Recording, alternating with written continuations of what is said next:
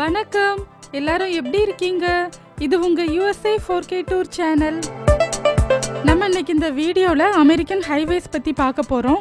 முதல்ல இந்த நெடுஞ்சாலை கட்டமைப்புகள், அதாவது இன்ஃப்ராஸ்ட்ரக்சர், அப்புறமா இங்கே ரொம்ப நேரம் வாகனம் ஓட்டிட்டு வர்றவங்களுக்கு இருக்கிற நல்ல பேசிக் ஃபெசிலிட்டிஸ், என்னென்ன வசதிகள்லாம் இங்கே வச்சுருக்காங்கன்னு பார்க்க போகிறோம். அப்புறம் நெடுஞ்சாலையில் இங்கே யூஸ் பண்ணுற நல்ல ஹைடெக் டெக்னாலஜிஸ் பற்றி பார்க்க போகிறோம். அப்புறமா இங்கே வருஷம் பண்ணுற அந்த ரோடு மெயின்டெனன்ஸ் பற்றியும் பார்க்க போகிறோம். ஸோ இதெல்லாம் ஒவ்வொன்றா பார்க்கலாம். வீடியோக்குள்ளே வாங்க. அமெரிக்க நெடுஞ்சாலை தான் உலகத்திலே பெரிய நெடுஞ்சாலை. இது பல ஸ்டேட்ஸ் வழியாக இணைக்கிற ஹைவேஸ்ங்கிறதுனால இதை இன்டர்ஸ்டேட் ஹைவேஸ் அப்படின்னு சொல்லுவாங்க. இதை முதல்ல ஸ்டார்ட் பண்ணது 1956 அந்த பிளான் ஸ்டார்ட் பண்ணாங்க. அந்த நெடுஞ்சாலைகள் போட ஆரம்பிக்கும் போது அந்த பிளான்லையே ரொம்ப பக்காவாக பிளான் பண்ணி, ஸோ எந்தெந்த இடத்துல போடணும் அப்படின்னு எல்லா ஸ்டேட்ஸும் இணைக்கிற மாதிரி தனித்தனி நெடுஞ்சாலைகள் ரொம்ப பர்ஃபெக்ட் பிளானோட ஸ்டார்ட் பண்ணிட்டாங்க. ஸோ இப்போ இந்த ரோடை எக்ஸ்டெண்ட் பண்ணணுன்னாலும் சரி, புதுசாக ரோடு போடணுன்னாலும் சரி, எந்த பொதுமக்களுக்கோ எந்த விவசாய நிலங்களுக்கோ எந்த இடையூறும் இல்லாத விதத்தில் அதை அமைச்சிருக்காங்க. நீங்கள் ஹைவேஸ் பக்கத்தில் கூட நீங்கள் எந்த ஒரு வீடும் பார்க்க முடியாது. இப்போ நம்ம போயிட்டுருக்குது I-95 ஹைவே. இங்கே ஹைவேஸ் எல்லாம் I அப்படிங்கிற லெட்டரில் இருக்கும். ஸோ இந்த I-95 கிழக்கு கடற்கரை முழுவதுமாக இருக்கிற மாகாணங்களை இணைக்கிற ஒரு நெடுஞ்சாலை. இந்த ஈஸ்ட் கோஸ்ட் ஏரியாவில் கீழே சவுத்தில் ஃப்ளோரிடாவிலேருந்து மேலே நார்த்தில் மெயினே வரைக்கும் இணைக்கிற ஒரு நெடுஞ்சாலை தான் I-95. இது அமெரிக்காவோட முக்கிய நகரங்களான மியாமி, வாஷிங்டன், நியூயார்க் வழியாக போகுது. இப்போ நாங்கள் நியூ ஜெர்சியிலேருந்து வாஷிங்டன் போயிட்டுருக்கதால மேலே நார்த்துலேருந்து சவுத் நோக்கி வந்துட்ருக்கோம். ஸோ இந்த ரோடு I-95 சவுத். ஸோ அங்கே எதிர்பக்கமாக நீங்கள் பார்க்குற ரோடு I-95 நார்த். ஸோ இதே மாதிரி ஈஸ்ட் டு வெஸ்ட்டில் இணைக்கிற ஒரு ஹைவேஸ், ஒரு பெரிய ஹைவே இருக்குது. ஈஸ்டில் சியாட்டில் இருந்து வெஸ்ட்டில் பாஸ்டன் வரைக்கும் இணைக்கிற ஹைவே I-90. ஸோ இது I-90 ஈஸ்ட், I-90 வெஸ்ட்டுங்கிற நேமில் மென்ஷன் ஆகிருக்குது. ஸோ இதே மாதிரி வடக்குலேருந்து தெற்காகவும் கிழக்குலேருந்து மேற்காகவும் இணைக்கிற பல நெடுஞ்சாலைகள் இந்த அமெரிக்கா முழுவதுமாக இருக்குது.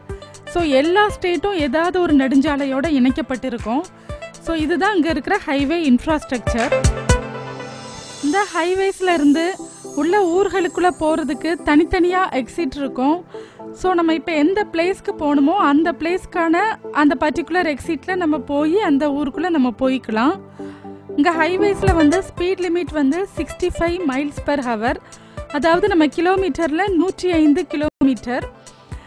இங்கே minimum 65 miles per ஹவர்லேருந்து maximum 75-80 miles வரைக்கும் கூட உண்டு சில ஹைவேஸில். ஸோ இதுதான் ஹைவே ஸ்பீட் லிமிட். அடுத்து நம்ம பார்க்க போகிறது டால் பூத்தில் இருக்கிற பேமெண்ட் மெத்தட்ஸ். ஸோ நம்ம ஒரு ஸ்டேட்லேருந்து அடுத்த ஸ்டேட்டுக்குள்ளே என்டர் ஆகிறதுக்கு முன்னால் இந்த மாதிரி டால் பூத்ஸ் இருக்கும். ஸோ இதில் கேஷ் பே பண்ணுறவங்களுக்கு தனியாக லேன்ஸ் இருக்குது. ஈஸி பாஸ் ஒன்லி அப்படின்னு தனியாக அங்கே லேன்ஸ் இருக்குது. ஸோ இந்த ஈஸி பாஸ் வழியாக நம்ம போகிறவங்க, ஈஸி பாஸ் வச்சுருக்கவங்க தான் போக முடியும். இதில் நம்ம போகும்போது 15 மைல்ஸ் பெர் ஹவரில் காரை இப்படி டிரைவ் பண்ணிட்டு போனால் போதும். சைடில் இங்கே ஈஸி பாஸ் பெய்டு அப்படின்னு வந்துடுச்சு. ஸோ அவங்களுக்கு நம்ம பே பண்ணியாச்சு. இது எப்படி நடந்ததுன்னா, இந்த ஈஸி பாஸ் கார்டு மூலமாக தான் நடந்தது. இதை நம்ம தனியாக அப்ளை பண்ணி வாங்கிக்கணும். இந்த மாதிரி காரோட விண்ட்ஷீல்டில் இதை நம்ம பொருத்தி வச்சுக்கணும்.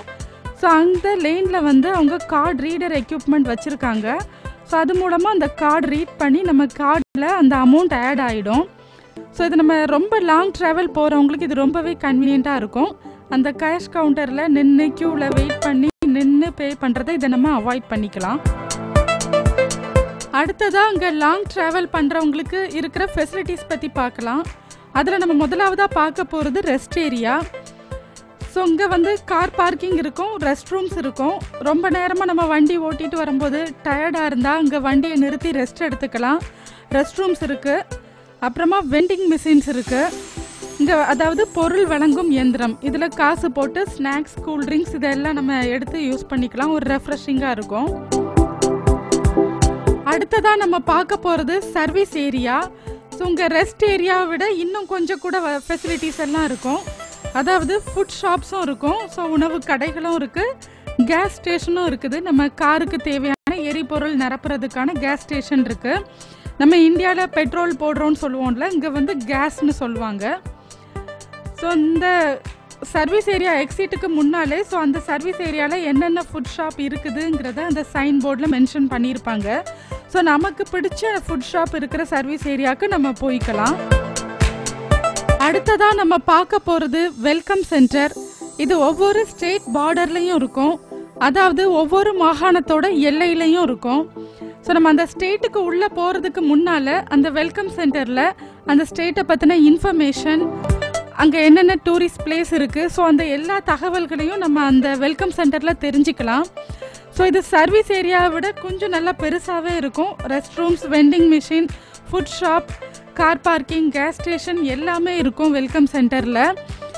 அப்புறமா நம்ம ரொம்ப லாங் ட்ராவல் வரும்போது நமக்கு டயர்டாக இருந்தால் அங்கே மசாஜ் எடுத்துக்கிற மாதிரி மசாஜ் சேர்ஸ் இருக்கும், லாஞ்சஸ் இருக்கும். ஸோ அந்த மாதிரி நல்ல ஃபெசிலிட்டிஸ் எல்லாம் அந்த வெல்கம் சென்டரில் இருக்கும். இது நமக்கு ரொம்ப யூஸ்ஃபுல்லாக இருக்கும். அடுத்ததாக நம்ம பார்க்க போகிறது டெக்ஸ்ட் ஸ்டாப். ஸோ இது வந்து இந்த மாதிரி ரோடோட ஓரமாக ஒரு சின்னதாக ஒரு ரோடு போட்டு அதில் ஒரு 4-5 கார் நிறுத்தி வச்சுக்கிற மாதிரி ஒரு கார் பார்க்கிங் ஏரியா மாதிரி இருக்கும். ஸோ நம்ம அதில் காரை நிறுத்தி ஏதாவது மெசேஜ் அனுப்பணுன்னா அனுப்பிக்கலாம், ரெஸ்ட் எடுக்கணுன்னாலும் எடுத்துக்கலாம். ஸோ இங்கே கார் பார்க்கிங் மட்டும்தான் இருக்கும், வேறு எதுவும் இருக்காது. அடுத்ததாக நம்ம பார்க்க போகிறது சீனிக் ஏரியா. ஸோ இங்கே நல்ல சீனரியாக இருக்க பிளேசஸில் இந்த மாதிரி ஒரு சைன் போர்டும் வச்சு அங்கே கார் பார்க்கிங்கும் வச்சுருப்பாங்க. கார் பார்க் பண்ணிவிட்டு அந்த சீனரியை நம்ம பார்த்துக்கலாம். அடுத்ததாக நம்ம பார்க்க போகிறது எக்ஸ்பிரஸ் வே. ஸோ அங்கே ரொம்ப டிராஃபிக் நெருக்கடியாக இருக்கிற பிளேசஸில் அந்த ரோட்டில் இந்த மாதிரி சென்டரில் எக்ஸ்பிரஸ் வேன்னு தனியாக இருக்கும். ஸோ இங்கே வந்து ஈஸி பாஸ் இருந்தால் மட்டும்தான் போக முடியும். அந்த ரோட்டில் என்டர் ஆகிறதுக்கு முன்னாலே நம்ம ஈஸி பாஸை வந்து அந்த கார்டு ரீடிங் எக்யூப்மெண்ட் ரீட் பண்ணிடும், அதுக்கான பேமெண்ட்டை. ஸோ உங்கள் கார்ஸ் மட்டும் தான் போக முடியும், ட்ரக்ஸ் எல்லாம் போகிறதுக்கு அலௌடு கிடையாது. இதில் வந்து நம்ம எக்ஸிட் எடுக்க முடியாது. ஒரு கிட்டத்தட்ட ஒரு 10 மைல்ஸ் to 20 மைல்ஸ் வரைக்கும் ஒரு டிஸ்டன்ஸில் வச்சுருப்பாங்க இந்த மாதிரி. ஸோ அதுக்கு இடையில நம்ம எந்த எக்ஸிட்டும் எடுக்க முடியாது. நமக்கு இடையில எக்ஸிட் எடுக்க வேண்டான்னா தான் நம்ம அந்த ஒரு 10 to 20 மைல்ஸ் இந்த ட்ராவல் நம்ம எக்ஸ்பிரஸ் வேல போய்க்கலாம். ஸோ இது டிராஃபிக்கை அவாய்ட் பண்ணுறதுக்கு கொஞ்சம் ஈஸியாக இருக்கும். அடுத்ததாக நம்ம பார்க்க போகிறது HOV lanes. HOVனா high occupancy vehicles. So இது என்னன்னா ஆஃபீஸ் டைமில் Monday to Friday, office time morning ஒரு 7 to 11, ஈவினிங்கில் ஒரு 4 to 8, இந்த டைமில் மட்டும் ஒரு 2 பேருக்கு மேலே ஒரு காரில் போனால், அதை கார் பூல்னு சொல்லுவாங்க. ஒரு 3 பேர்லாம் ஒரு காரில் போனால் இந்த லேனில் யூஸ் பண்ணிக்கலாம். இந்த லேன் வந்து லெஃப்ட் சைடில் தனியாக போட்டிருப்பாங்க. ஸோ இது முக்கியமாக நல்ல சிட்டிஸ் மாதிரி டவுன் டவுன்னு சொல்லுவாங்க. இந்த நியூயார்க் சிட்டி, வாஷிங்டன், இந்த மாதிரி பெரிய டவுன் டவுன் இருக்கிற ஏரியாஸில் இந்த HOV லேன்ஸ் இருக்கும். ஹைவேஸ்லேயும் இருக்கும், உள்ள டவுன் டவுன் உள்ளேயும் இருக்கும். ஸோ எதுக்காகன்னா ஆஃபீஸ்க்கெல்லாம் அங்கே எல்லோரும் தனித்தனி காரில் தான் போவாங்க. ஸோ அவங்க வந்து அப்படி போகும்போது ரொம்ப டிராஃபிக் ஆகிடும். ஸோ அதை அவாய்ட் பண்ணுறதுக்காக ஸோ 3 பேர் சேர்ந்து ஒரு காரில் போனாங்கன்னா அவங்களுக்கு ஸ்பெஷலாக ஒரு லேன் இருக்குது. டிராஃபிக் அவாய்ட் பண்ணி கொஞ்சம் ஃபாஸ்ட்டாக போய்க்கலாம் அந்த லேனில். ஸோ அதை என்கரேஜ் பண்ணுறதுக்காக அந்த மாதிரி ஒரு தனியாக லேன் வச்சுருக்காங்க. ஸோ மற்ற வீக்கெண்ட் நாளில், ஹாலிடே நாள்லலாம் அந்த லேனில் வந்து தனியாக போகிறவங்க கூட போகலாம், யார் வேணாலும் போகலாம். ஸோ அந்த ஆஃபீஸ் டைம் அந்த மண்டே டு ஃப்ரைடே அந்த பர்டிகுலர் டைமில் மட்டும் 3 பேர், ஒரு 2 பேருக்கு மேலே ஒரு காரில் போனால் தான் அந்த லேனில் போக முடியும். அடுத்ததாக நம்ம பார்க்க போகிறது டனல். ஹைவேஸில் இங்கே நிறைய பிரிட்ஜஸ் இருக்க மாதிரி, இந்த ரிவர்ஸ் இருக்க இடத்துல இந்த மாதிரி டனல்ஸ் பார்க்கலாம். இது வந்து பல்டிமோர் ஹார்பர் டனல். இது ஒரு அண்டர் வாட்டர் டனல். ரிவரில் வாட்டர் சர்ஃபேஸில் இருந்து 107 அடி கீழே இது போட்டிருக்காங்க. ஸோ இந்த ஜிபிஎஸ்ல கூட இந்த மேப்பில் பார்த்தா தெரியும், 2 பக்கமும் ப்ளூ கலரில் இருக்குது. ஸோ இதில் வந்து ட்ரக்ஸ் எதுவும் போக முடியாது, கார்ஸ் மட்டும்தான் போக முடியும். இது யூஎஸ்லேயே ரொம்ப எக்ஸ்பென்சிவான டனல். அடுத்ததாக நம்ம பார்க்க போகிறது சாலை பராமரிப்பு, இந்த ரோடு மெயின்டெனன்ஸ். ஸோ இங்கே வந்து வருஷம் வருஷம் சம்மரில் புதுசாக ரோடு போடுவாங்க. ஸோ நம்ம இந்தியா மாதிரி ரோட்ஸை வந்து மேலே மேலே போட மாட்டாங்க. இந்தியாவில் மேலே மேலே ரோடு போட்டு ரொம்ப டேமேஜ் பண்ணிடுவாங்க. ஸோ இங்கே அப்படி இல்லை, அந்த ஏற்கனவே போட்டிருக்க ரோடை அப்படியே சுரண்டி எடுப்பாங்க. கீழே ஒரு பேஸ் மட்டும் அப்படியே இருக்கும், மேலே அந்த ரோடை வந்து கம்ப்ளீட்டாக சுரண்டி எடுத்துட்டு அதுக்கு மேலே தான் புதுசாக ரோடு போடுவாங்க.